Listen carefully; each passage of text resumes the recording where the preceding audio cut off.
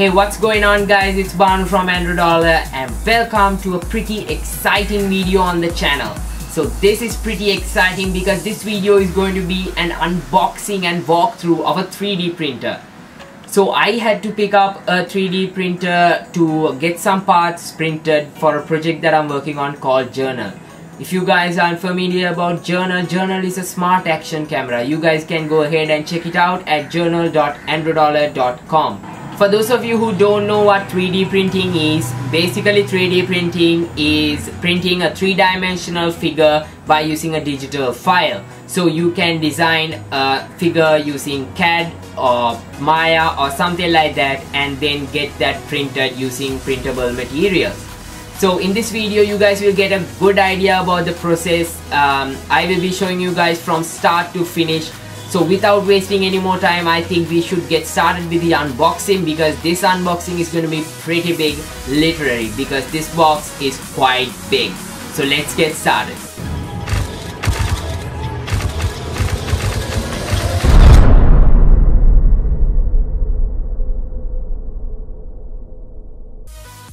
So this right here is the Magnum 3D printer and I'm going to unbox this right now. The thing is, this product is quite big and it's going to be a bit different to my other unboxings. So I can't shoot the unboxing from this angle. So because of that, I'm going to switch to the other camera and I'm going to show you guys in detail what comes inside the box, and then I'm going to show you guys a walkthrough of this 3D printer. So let's get started. The Magnum 3D printer by RCS2 comes inside a nice wooden box for safety, and the company has really thought about the safety of the product. They have used very high quality materials even for the product box to ensure the product will be safe even during transportation. I was really happy to see this. Taking the product box out of the main package, we will see that the model number of the product is ET8000, and this is the Magnum 3D printer. The Magnum 3D printer is made by RCS2. RCS2 is a Sri Lankan company that makes 3D printers. The Magnum 3D printer is available in red, orange and black like mentioned in the box. The package comes sealed nicely and it has a nice coating of Regiform on top. The 3D printer is protected with a cover as well. This cover can be used to cover the 3D printer when it's not in use, and this is a very useful thing to have. Right on top there is a box full of accessories, so let's dig right into that right now. The first thing we are going to see inside the accessory box is the user manual. This user manual is quite a detailed user manual, as it has all the information that you need to know when it comes to using the Magnum 3D printer. Secondly, we have another package, and inside that we get a USB cable which is used to connect your laptop or PC to the 3D printer, and then we have a power cable which is used to get power to the 3D printer. Next, we have the material rest, which is the part that we'll be using to put the filament in. Talking about the filament, that's the next part inside the box. The Magnum comes with a free filament roll. This is a white color 1 kg filament roll, and this is a PLA filament. The Magnum 3D printer is compatible with both PLA and ABS filaments.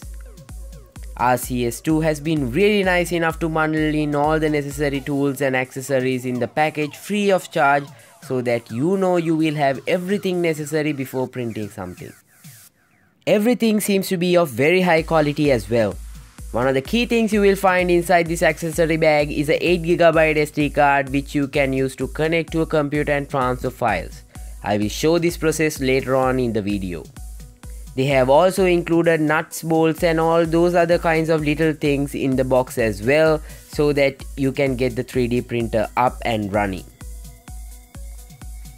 I will be showing you guys the initial steps, so you guys don't have to worry about anything else. If you watch this video from start to finish, you will get a very good idea about getting a 3D printer up and running. Finally, we have the 3D printing bed along with the platform calibration filter stickers. The advantage of having this is you don't have to apply paper tapes over and over when printing. If you are familiar with 3D printers, you must have seen that we have to apply paper tapes on the platform before starting a new print.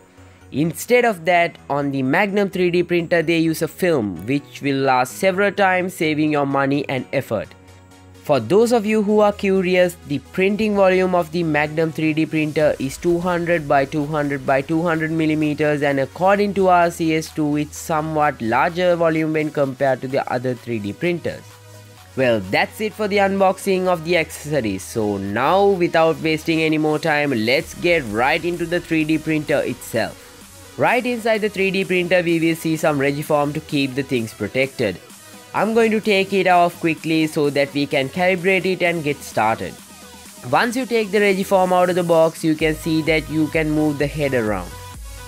Before we start off with anything, we need to fix the material rest which is used to fix the filament on top. For this, you have to use the screws that are provided inside the accessories box. Basically, you have to screw it into the holes that are at the back, and after that there are some more clips where you have to put the wire where the filament will go in, so that you have to do that. Then you can plug in the power cable and start the 3D printer. Once it's all booted up, you will see that the Magnum has a touch screen. This is one of the key features of the 3D printer which is unique. Next, you have to fix the 3D printing bed. For this, you have to slide it in, and in the 3D printer you have to bring it up in the Z-axis so that we can calibrate it. In order to calibrate, you have to take an A4 sheet and make sure it is put between the motor and the 3D printing surface. Next, you have to make sure that the gap between those two is the size of an A4 sheet. You have to repeat this step for all 4 corners exactly like this, and after that you can move on to the next step.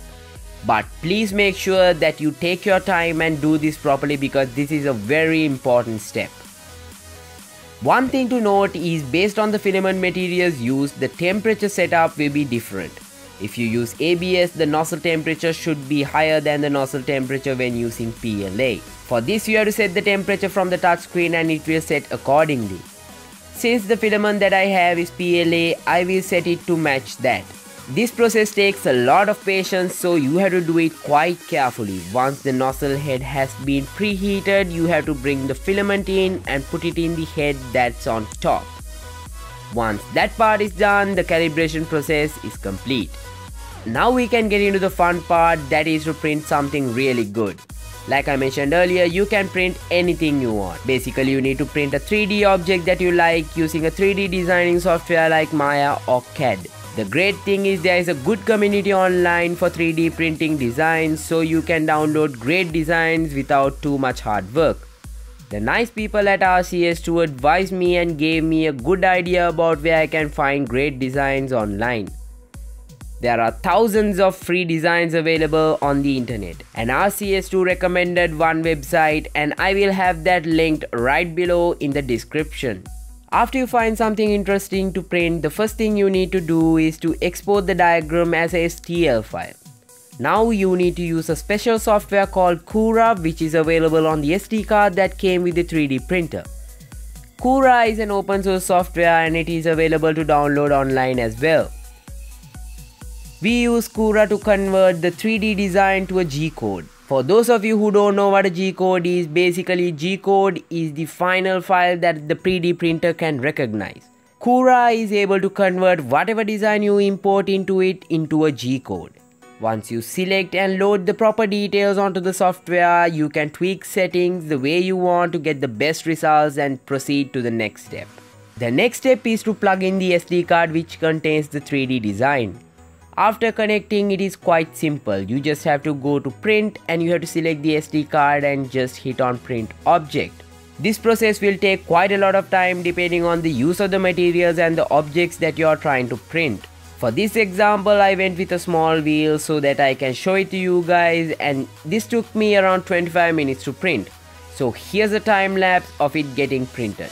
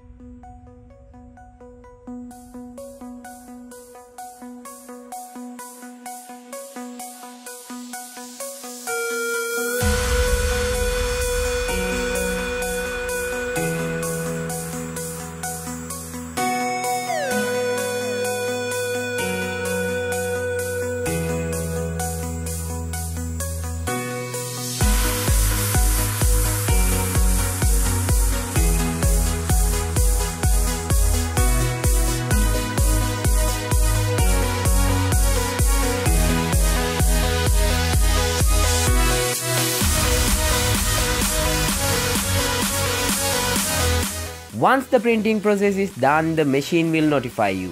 After taking the printing bed out of the 3D printer, you will use the tool that was given inside the box to scrape the 3D printed figure out of the 3D printing bed. Once this is done, our object has been successfully printed. Since the Magnum 3D printer uses a film on the printing bed like I mentioned earlier, this can be used several times, unlike most other 3D printers which you have to change the paper tapes after each print.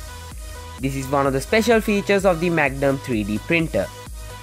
RCS2 is currently selling this product in Sri Lanka, and they are also offering great after sales service as well.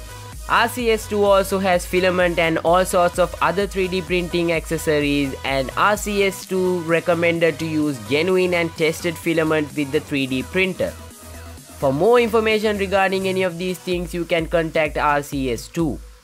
I will leave their contact details in the description below. I hope to use the 3D printer to print all the other objects that are necessary for my journal project, and I hope to use the 3D printer for my future projects as well. This is a great new technology and I'm happy I get to play with it often. Now with companies like RCS2 making 3D printers and distributing it all around Sri Lanka, it's going to be a great future. At this stage, anyone can own a 3D printer, and I think I'm a good example of that. I will leave a link to RCS2's website in the description, so you guys can go ahead and check them out if you are interested in buying one. If you decide to eventually buy a product from RCS2, don't forget to tell them Andro sent you. Well guys, that's pretty much it when it comes to the unboxing of the Magnum 3D printer from RCS2. I hope you guys found this video helpful. If you did, definitely go ahead and hit that like button and subscribe to Andro for more videos like this. Feel free to share this video with your friends and spread the word about Andro and the awesome unboxings and reviews on this channel. Also stay tuned to androdollar.com for all the latest from the tech world, and until I see you guys in my next video, this is Banu signing out.